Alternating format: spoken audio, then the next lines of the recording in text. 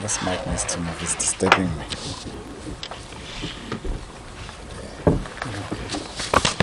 Thank you very much, ladies and gentlemen, and welcome to our first briefing. And thank you for honoring our invite. And my understanding is that the invite was very clear but, on the purpose of the briefing. I will then introduce my team already started myself. My name is Eugene de Kock, spokesperson for the Department of Justice and Correctional Services. The panel is led by our Minister, Advocate Michael Masutha, and next to me is the Deputy Minister who is responsible for correctional services of the component, correctional services component of the department, Deputy Minister Thabang Makwetla.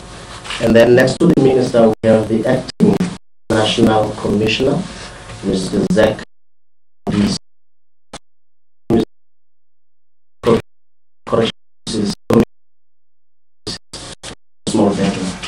Ladies and gentlemen, the Minister will then take us through the statement, and after which we'll invite questions and answers. But I'll tell you the rules of engagement when we get to that stage.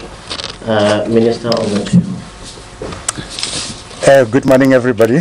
I hope that I'm audible. Am I audible? I'm not. Something wrong with the mic. Is it on now?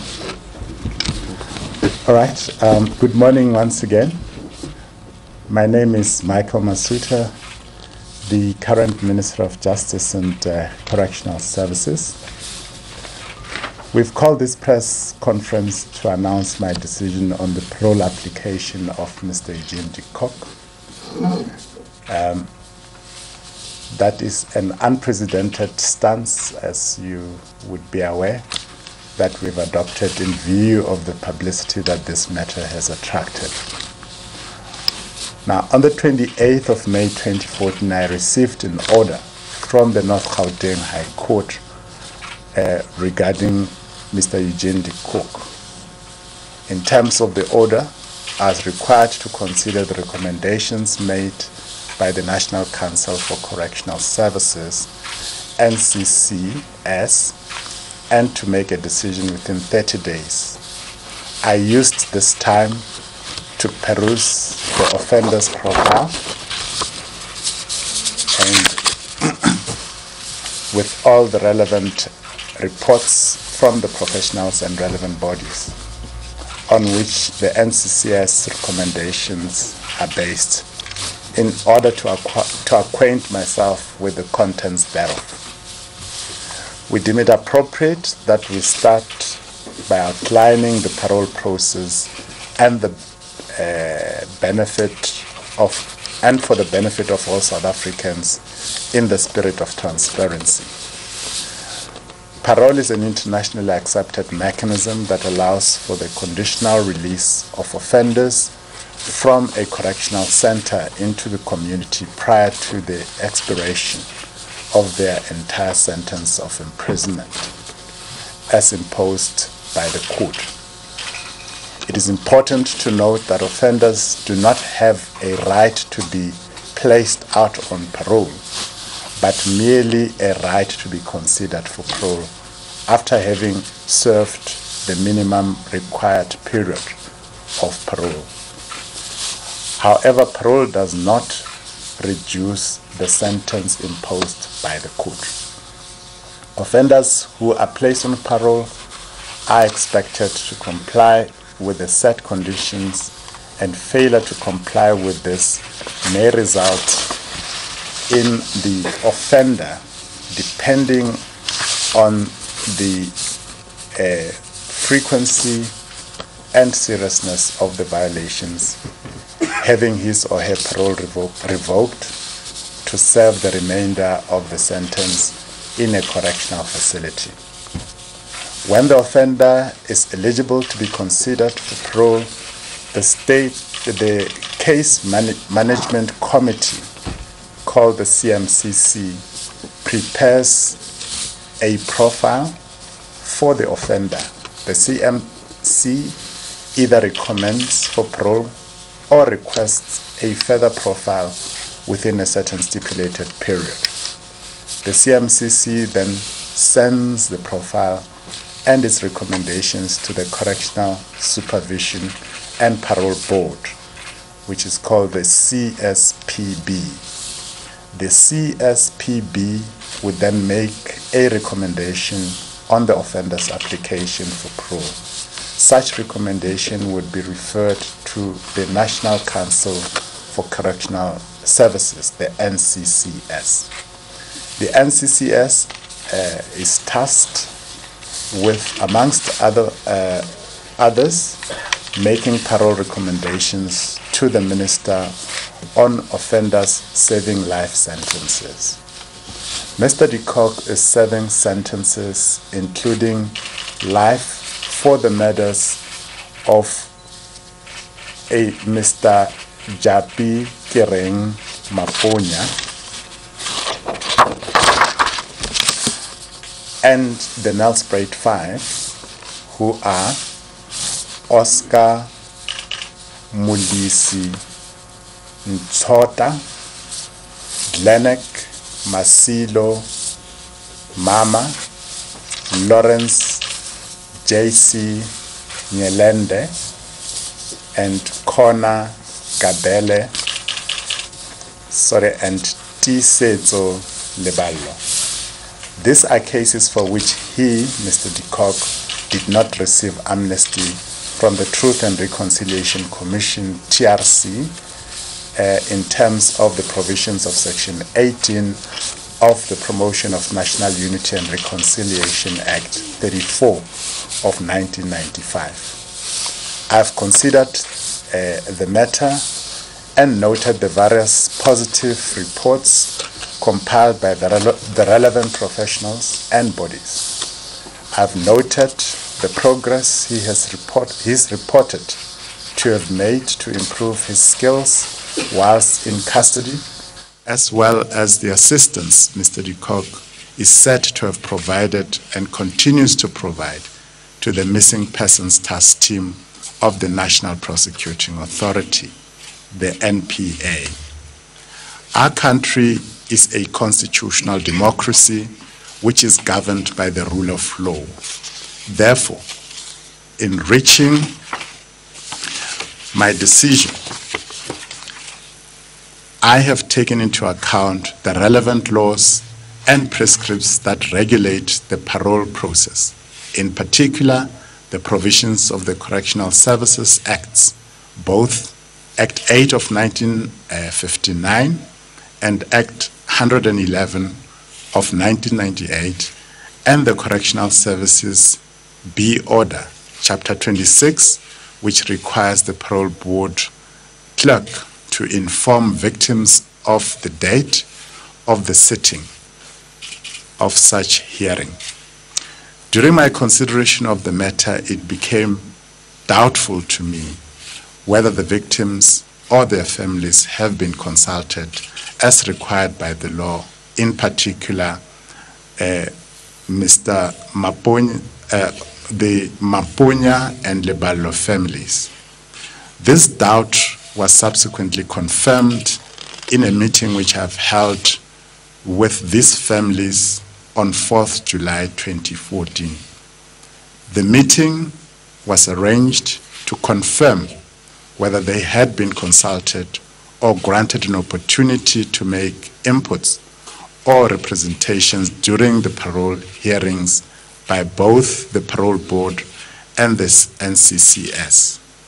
After the meeting, it became clear that none of the affected families of the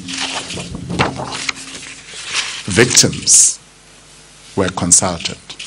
This specifically relates to the incidents in which Mr. de Kock was convicted and sentenced. In light of the above, I am of the view that it is fair and in the interests of victims and the broader community that the families of the victims are afforded an opportunity to participate in the parole consideration process of the offender as required by laws governing parole process. In the circumstances, I have not approved parole at this stage, but have directed that a further profile be resubmitted not later than 12 months from today, instead of the 2-year period prescribed by law. This will afford the victims, the offender, and other relevant structures time to participate in and finalize all outstanding processes. This decision has already been communicated to the offender himself. And that is as far as my statement goes. Thank you very much. Thank you very much, Minister. I forgot that we have colleagues at Cape Town. Lizelle, was the Minister audible enough? I'm hoping, because indications were that wasn't that audible, but I hope that you guys managed to get exactly what he said. Ladies and gentlemen, the rules of engagements are very simple. You will just introduce yourself and the media house that you are representing. We will only have 2 sessions, that being 2 rounds rather, one in Cape Town and one here. So when you get an opportunity, ask the question and the Minister will respond. We'll start in Cape Town. Colleagues in Cape Town. Cape Town, are there any questions? Remember, this is the first and only round. Thank you. Yes, Wyndham, would you like to ask? Yeah. Wyndham. Sorry. Wendell, Minister, if the families are in agreement, or if the families are consulted, is there a suggestion that given his progress that there is a strong possibility, or a possibility that he will be released on parole? Is that my understanding, that it was, you've noted progress and all of that, but because very importantly the families of the victims weren't consulted, that was the sort of the deciding factor. And then also I just wanted to check something with you. An update please on the presidential pardon matter. This is the thing that was the commission, that was the Amnesty Pardons Commission that was started a few years ago under President Mbeki, and related to the to 149 people, I think, that were not part of the TRC. I mean, this is the IFP and the Freedom Front's people. If you can just provide an update to that, because my understanding is that the committee and the Secretariat of the Justice Committee had finalized their work already. So I just want to get an update on that also. And I believe that there's only around only around that we're going to get some, while if you'll indulge me please, this to the acting, yes, and the acting DG, as well as the Minister. What is the latest of the G4S matter at Mangung prison? My understanding is that the report has been finalized. Has the report been handed over to G4 Security, or what has their response been? Thanks. Thank you, Widow. Anyone else, Lizelle? No one else in Cape Town, Chairperson. Thank you, Cape Town. We were clear. See you next week. We'll have to come back to Pretoria because Minister must just round up with all the responses. Tula says. Thank you, Mtunzi, and thank you, Minister. Just 2 quick questions. Like the question in Cape Town, the question asked in Cape Town, I also get the sense that the failure to consult and involve the families, particularly in these 2 cases where it did not receive amnesty, was the deciding factor. But what did you make, Minister, of the other factors? Did they weigh in his favor, or did they weigh against him? I know you talked about his cooperation with the NPA and the other the progress that has been noted. But in your view, without making a decision now, did the other factors weigh in favor of him receiving parole? In other words, is he, in your view, a suitable candidate bar this failure to follow procedure? And then secondly, this failure to follow procedure suggests there was a failure somewhere in the bureaucratic system. If this is prescribed procedure that is done by officials in the department all the time, why was it not followed? And what actions will the Minister take to ensure that those who failed in the system are brought to book? Thank you. Thank you, Tulas. All right. Okay, over to you. Barry Bateman, Eyewitness News. Good afternoon, Minister. Firstly, it's a follow-up on my colleague's question over there. The simple question is, why wasn't this procedure of consulting with the family and the relative parties not followed through with? Who failed there? And how soon is this going to happen? And also consider that this application didn't just happen overnight. This was something coming for quite a while. There was certainly sufficient time to ensure that this should have taken place. The other question also relates to my colleagues. You said that there is some positive progress with this particular offender. What is this positive progress? What has this particular offender done that is seen favorable in terms of the parole board? Thank you, Barry. That is it. Minister, over to you. Yes, let me apologize that the law does not allow us to discuss specific details of the contents of the profile of an offender who is seeking parole. So we would not necessarily be at liberty, even if we wished to go into specifics, especially responding to the last question. So all we can say that on the balance, looking at the reports that are supported, or the recommendations that are supported by reports from professionals, we observe that he certainly made progress in accordance with the existing policy governing rehabilitation of offenders. The matters that we address ourselves to specifically are not only limited to the primary reason for returning the matter back to the process, which is the fact that clearly the affected families were not consulted, but we are saying that this period should be used to do other things that clearly have not yet occurred.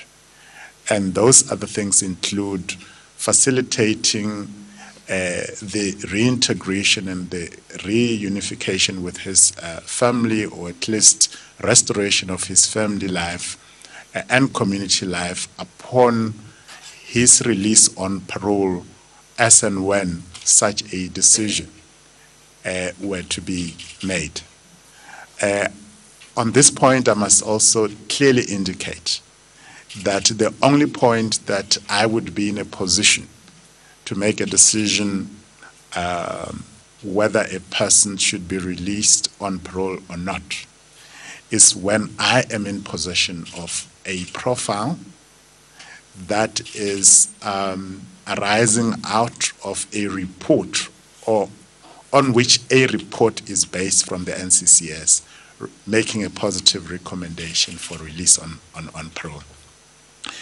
Now, I'm having a recommendation as we speak from the NCCS, which recommends release on parole based on a profile which, upon perusal, I am not satisfied has complied with all the legal requirements. That is what's before me. And I can only make a decision based on what is before me. So I'm not going to speculate what kind of profile would be presented to me in 12 months' time, the state of that profile, and what therefore will be the decision at that particular point in time.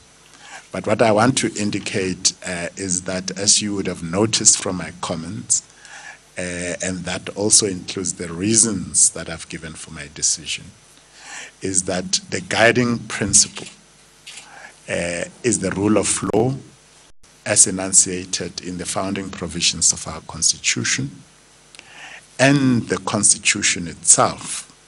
In particular, we allude, for example, to Section 9, that says that every person has the right to equal treatment and equal benefit of the law.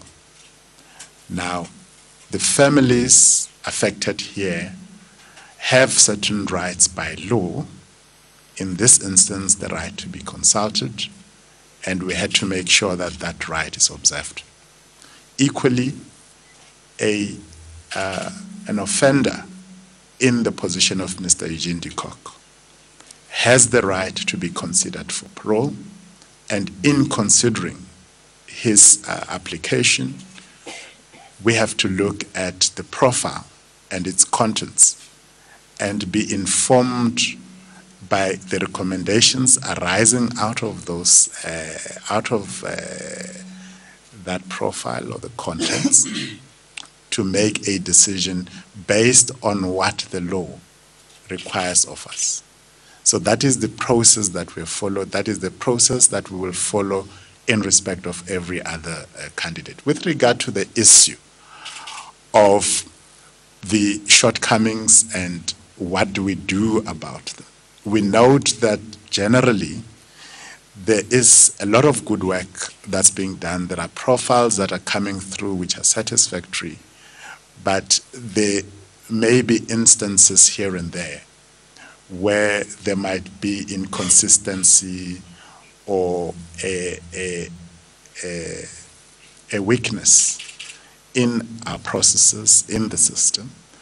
So what we are intending to do is to review the whole system, look at the rules governing parole, look at the institutions that process parole applications, make sure that all the rules of fairness and the law in general is fully complied with, and apply those strictly in considering applications that are brought before us.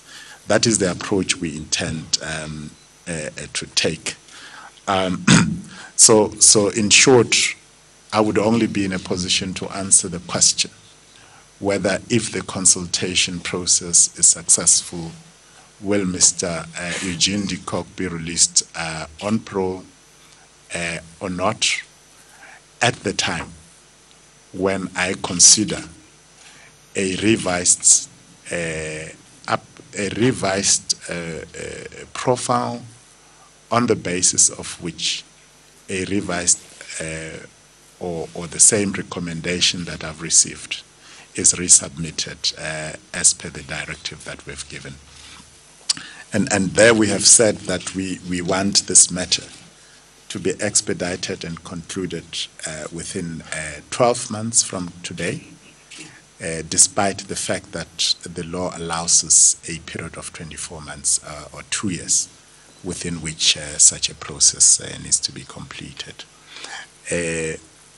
I can say that I have, for example, visited one of the correctional facilities this weekend, the Nelspruit Remand Detention Center, and I was quite impressed with the level of understanding and application of rules governing parole, as well as preparations generally prior to release of offenders, to facilitate not only the offenders' reintegration, but the community and the affected victims and families prepare them in anticipation of the release of an offender. I thought that was good work that they are doing, or demonstrating to be doing there. The issue of Mangaung, I'll leave to the acting commissioner. I know that he has been giving me regular briefs on work that is being done in that regard, and the issue of holding those responsible accountable. Look, I don't think that it was necessarily a deliberate omission on the part of those that processed this application, that this requirement was not complied with, in my view. I do think that, not only the parole board, but actually the NCCS itself did not pick this one up. And as you know, the NCCS is chaired by a judge and deputized by a judge. And I accept their bona fides in handling this matter. However, the law requires me to personally apply my mind to matters that are put before me, and not simply rubber stamp the recommendations or considerations of others. Thank you. Thank you, Minister. The Acting National Commissioner. Thank you, Minister. With regard to Mangaung, the department has provided a report to the Mangaung on the 27th of June and have given them 21 working days to respond to the reports and the allegations that are contained in that report. We're expecting their feedback on the 4th of August. That would be then when the department takes a final decision as to handing over and withdrawing from that institution.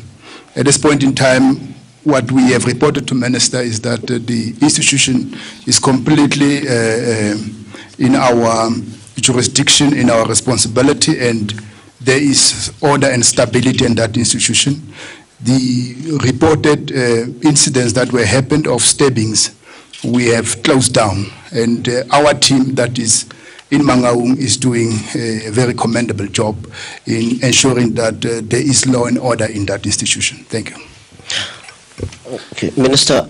Okay. Yeah, sure. I just wanted to go back to the other question that was asked about the parole applications of other. Now come to the presidential plan. The parole applications of various political prisoners that were convicted for various crimes and were not dealt with in terms of the Truth and Reconciliation Commission process, and therefore are still serving sentences in prisons, notably Durban-Westville.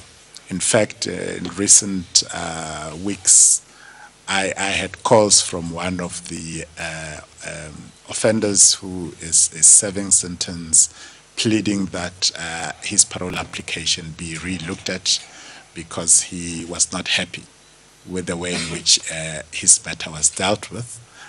I have requested the team to look at all those matters, revisit all those parole applications to see if the matters had been dealt with properly, so that where these matters need to be revisited, that actually takes place, and then we can expeditiously dispose of those matters.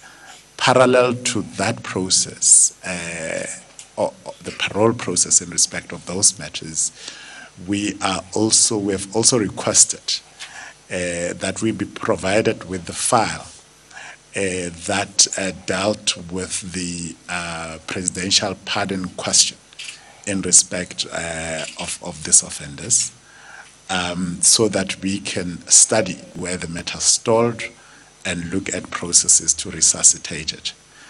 My understanding, my faint understanding of the matter, is that it was actually intercepted by court challenges, which caused delays in finalizing that matter. But I would be in a better position to give account of what has happened and what we intend to do with it once I have perused the relevant file and so as to dispose of the matter. I just want to indicate that beyond the parole system and the presidential pardon, we should recall that there was a TRC process, and that TRC process was concluded. Certain people received amnesty for offenses they committed, others did not, and Mr. de Kock was a beneficiary of the amnesty granted under the TRC, save for the offenses that he's currently serving. And I just want to alert the public that if anyone has reason to believe that there are other offenses with which himself or any other person may have committed which did not arise out of the TRC process, or in respect of which he's not currently serving. In other words, offenses that he may have committed and not tried or whatever, those queries must be referred directly to the National Prosecuting Authority. This process is confined and limited to consideration of his parole only in respect of matters for which he is currently serving. And just finally to indicate that there is one aspect that still remains, that is still under process, arising out of the TRC process, and that is dealing with and finalizing matters relating to reparations. That is another aspect that we are currently processing and dealing with within the department. Thank you. Thank you very much, Minister. You see, the advantage of being addressed by lawyers is that the longevity of their submissions is informed by the financial muscle of a client. So, Minister has not been paid to say more. That's why the brief was really a briefing. Thank you very much, ladies and gentlemen.